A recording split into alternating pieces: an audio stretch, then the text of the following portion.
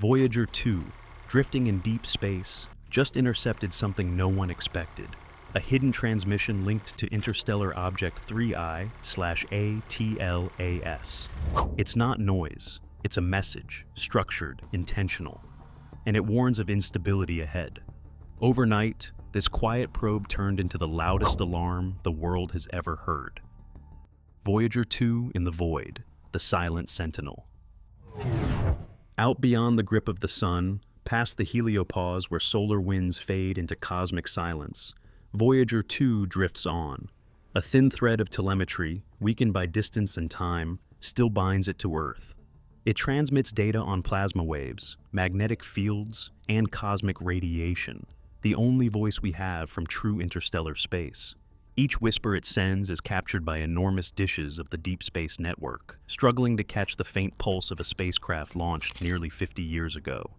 "We still hear it," one engineer whispered, as if not to disturb the silence of space itself. But as systems shut down to preserve power, and instruments fall silent one by one, Earth receives only brief pulses, confirmation that Voyager is still alive. These heartbeats are routine, but then something changes. A burst, a glitch, or so it seems. An irregular pulse enters the data stream, one that doesn't match any known instrument or telemetry format. And for the first time in decades, Voyager's silence doesn't feel peaceful. It feels disturbed. The hidden signal, anomaly in the data stream. In a dim-lit control room, eyes widen. The anomaly is no longer random. Engineers spot modulations buried deep in the signal, pulses that repeat, skip, then return in unexpected patterns. Initially dismissed as interference, the irregularities resist explanation. Voyager's instruments don't send this kind of signal. A fresh round of analysis filters cosmic noise from the data. When correlated with deep space background scans, a shocking coincidence emerges. The anomaly's timing and direction align precisely with the approach of Thief 3I/ATLAS, the recently detected interstellar object sweeping through the outer solar system. "We thought it was noise," one analyst says, but the pattern was too intentional. What Voyager has picked up isn't just static. It might be a message, and it's not coming from Earth. What began as a technical curiosity quickly escalates into a high-priority investigation. If the timing matches 3I/ATLAS, and the modulation doesn't match Voyager's hardware, then the probe may have acted not as sender, but as receiver. Decoding. What did Voyager hear? Back at Mission Control, the focus sharpens. Voyager's garbled burst isn't random static anymore. It's structure. Analysts begin what will become one of the most difficult decoding operations in the history of spaceflight. The first step is signal reconstruction, isolating the carrier wave from surrounding cosmic noise. Every frequency spike, every echo must be dissected. What's left behind, after subtracting known Voyager instrument outputs, is a strange narrow-band emission. It's impossibly clean, sharply defined, not like natural emissions from stars or plasma fields. This is engineered.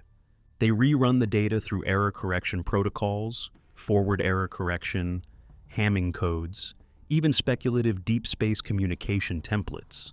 Patterns begin to emerge. There's rhythm, binary pulses, framed in precise repetitions with internal parity. The formatting is too consistent to be geological or atmospheric. Someone, or something, wanted this to be read. Spectral analysis reveals a more troubling truth. The frequency doesn't align with traditional radio or microwave bands. It dips into exotic territory, a slice of the spectrum used nowhere in terrestrial broadcasting or military communication. It's as though the message was crafted outside any human design logic.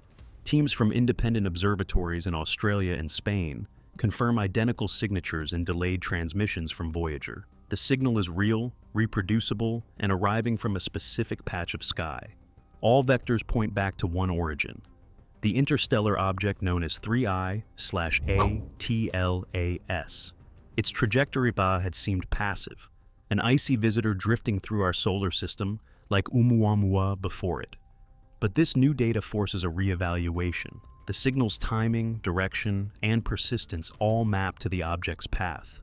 Even more disturbing, the pulse timing syncs with Atlas's recent rotation curve changes. Minor but measurable fluctuations in its spin and light reflection profile. "We're not the only ones observing," says one researcher quietly. The room falls silent. The breakthrough comes when someone overlays the binary with a Cartesian plot.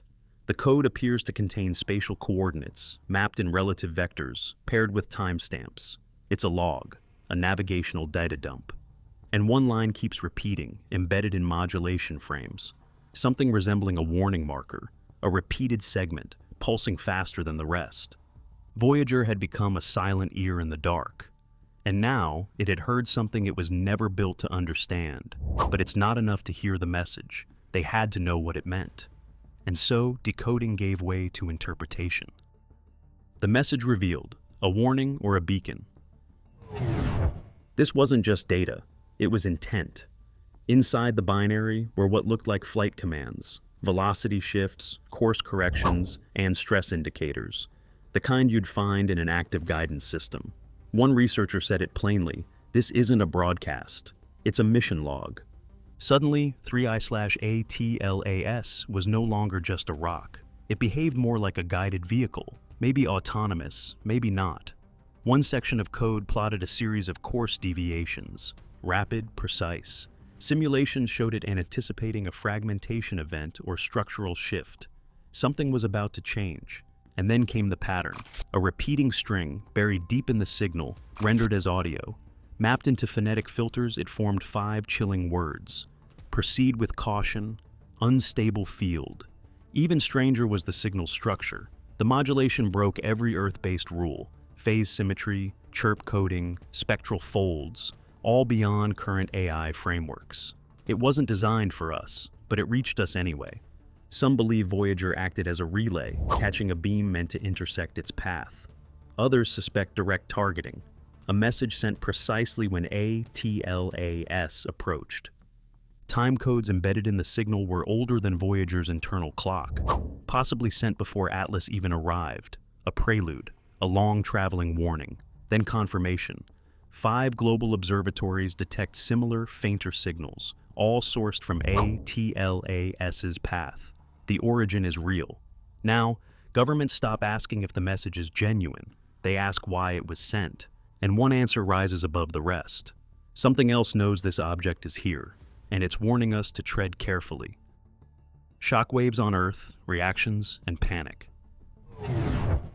The story breaks at midnight in California. By morning, it's everywhere. Voyager 2 intercepts alien signal linked to 3I/ATLAS. The headline floods every screen. NASA calls it anomalous telemetry. ESA says analysis is ongoing, but the words can't hold back the wave. In homes, war rooms, and boardrooms, the question is the same. Is this real? And quickly? Are we in danger? Social media explodes. Hoax theories clash with doomsday countdowns. A leaked photo shows the phrase, "Proceed with caution, unstable field." Suddenly, the abstract becomes personal. Markets falter, militaries go silent. Tracking stations lock onto ATLAS. Australia initiates full-time radar coverage. The US revises its risk protocols. SpaceX delays launches. Onboard the ISS, shielding procedures are reviewed. The panic isn't just about the signal, it's the speed. Atlas's path is shifting. Models once considered theoretical now lean toward entry margins.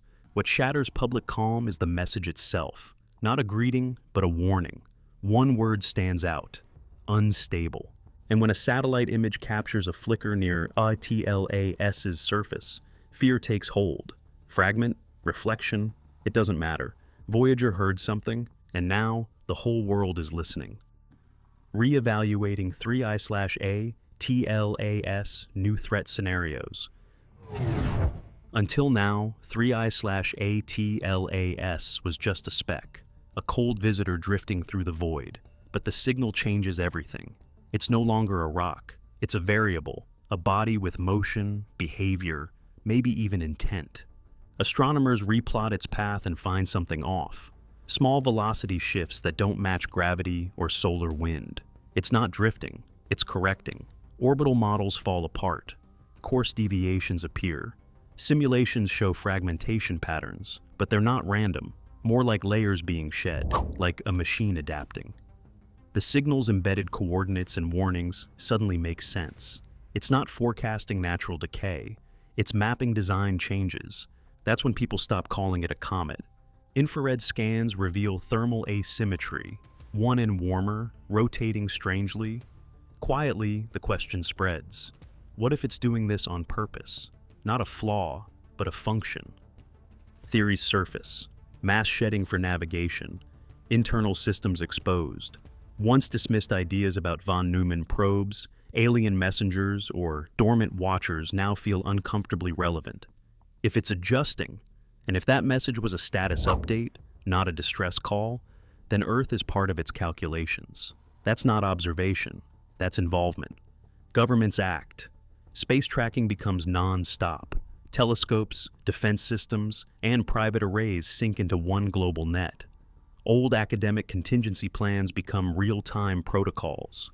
This is no longer about curiosity. It's about readiness.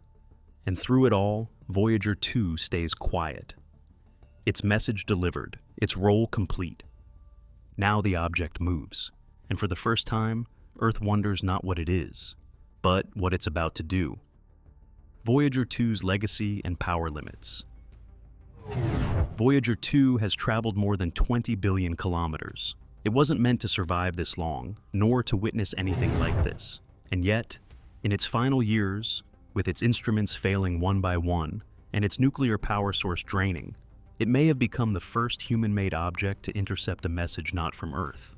Its power output is now below 50% of original capacity. Every system left running drains what little remains. Engineers face an impossible choice. They can reorient the probe, attempt to relock on the transmission, or run deep diagnostics. But each command costs energy, and each one increases the risk of losing the spacecraft forever. We don't have many moves left, one technician admits, but this might be our last chance to learn something real. The team debates. There are no backups. Voyager 1 is too far, too off-angle. No other craft sits in the path of ATLAS. Pushing Voyager further might kill it, but holding back could silence the only witness to the most significant discovery in modern history. Meanwhile, every time the Deep Space Network checks in, the probe's heartbeat signal grows fainter. There's no guarantee it can transmit again at all. Each contact window is a fragile lifeline, a chance to hear one last whisper from the edge of everything. But even in silence, Voyager's role has changed. It's no longer just a scientific relic. It is now a messenger, a relay point between the unknown and the human. Its detection of the signal, even if unintentional, means its presence in that slice of sky was not irrelevant. It was noticed. Whether by accident or design, Voyager 2 was chosen, and its detection of the transmission may be its final act of service. As engineers prepare what could be the last command sequence Voyager ever receives, the room is quiet. "We launched it to learn," one of them says. "Now we have to decide how much more it's allowed to give." Because after all these years, the machine is still alive, and Earth is still listening. Scientific debate and contrarian voices. Not everyone agrees with the alien narrative. As news spreads, the scientific community begins to fracture. For every astrophysicist confirming data integrity, another argues it's an artifact, a side effect of cosmic rays, or even internal clock drift. Without a second, independent probe in the vicinity, certainty remains elusive. Some say the message is real, but not alien. Instead, they point to the possibility of a terrestrial source, a secret satellite, a long-range military test, or an echo from some obscure deep space experiment. We're not alone in space, a defense analyst warns, but that doesn't mean it's aliens. Others offer more radical doubts, that the signal was introduced intentionally, part of a psychological or political operation. Some accuse governments of staging the entire event to justify space defense expansion. A few even claim it's a marketing stunt, a prelude to a viral campaign or a film reveal. The more official channels remain silent, the more theories multiply. And yet, for all the noise, the signal remains. Clean, structured, verified. Several independent teams across the globe, from Tokyo to Chile to Cape Town, report the same waveform patterns, the same anomaly structure. They have no reason to fabricate, and no access to Voyager's original stream. And their instruments aren't even in contact with the probe. They're picking it up directly from space. This, say proponents, proves the source is not Earthbound. The decoding algorithms, once open source, are now under restricted access. Some researchers are locked out. Peer review stalls as institutions fight over ownership of the discovery. Behind closed doors, the analysis continues, but the public is left watching shadows. And through it all, the object, 3I/ATLAS, continues its approach. The truth, whatever it is out there. But for now, consensus remains just out of reach. All that remains is data, and a growing sense that something is coming. Defensive moves and global coordination. With confirmation echoing across observatories, Earth shifts into coordination mode. National agencies drop rivalries. NASA, ESA, CNSA, JAXA, and private space companies initiate real-time data sharing. The language becomes military: trajectory lock, impact corridor, fragmentation zone. Dozens of telescopes refocus on 3I/ATLAS. Ground radar arrays sweep for microsignatures. Infrared satellites watch for energy spikes. Deep space receivers scan for secondary signals. The object has now entered a region close enough for direct tracking by planetary defense networks. The signal, once abstract, is now part of defense briefings. "We're treating this as a live object," says one director, "not a passive one." Emergency protocols activate. LEO and GEO satellites begin shielding simulations. ISS astronauts run drills for high-velocity debris. Backup comms are tested, hardened, shielded. On Earth, national security councils meet behind closed doors. A small group of world leaders are briefed on fallback evacuation timelines, not for global impact, but for regional scenarios. What's changing is urgency. The message's trajectory corrections suggest a potential course adjustment not visible in early scans. It's no longer enough to watch ATLAS. Earth must respond. This isn't about stopping the object. That's beyond current tech. But it is about preparing, about understanding, about not facing the unknown in silence. And through all the noise, one thing remains unshaken. Voyager 2 heard it first. The final stakes. A cosmic turning point. Now we face a line history rarely draws, a moment when one world realizes it is seen by another. Voyager 2, in its final breath, has altered the course of human perspective. The message was not proof of life. It was a decision point. Something out there sent a warning, whether as threat, beacon, or relic. It was meant to be received. 3I/ATLAS now drifts within astronomical striking range. It may pass peacefully, it may fracture, it may change course, but the question it forces will remain. Do we wait for the universe to act upon us, or do we prepare to act within it? This moment will outlive the signal. It will shape funding, research, diplomacy, education, and the way we look at the sky. Not with wonder alone, but with awareness. In the silence that follows, there is no panic, only readiness. Because from now on, Earth listens differently. And the universe knows we heard it. Whether it was a warning, a beacon, or something far stranger, Voyager 2 delivered the message. Now Earth knows 3I/ATLAS isn't just passing through. It's part of something larger. The silence of space has been broken. And from this moment on, we will never look at the sky the same.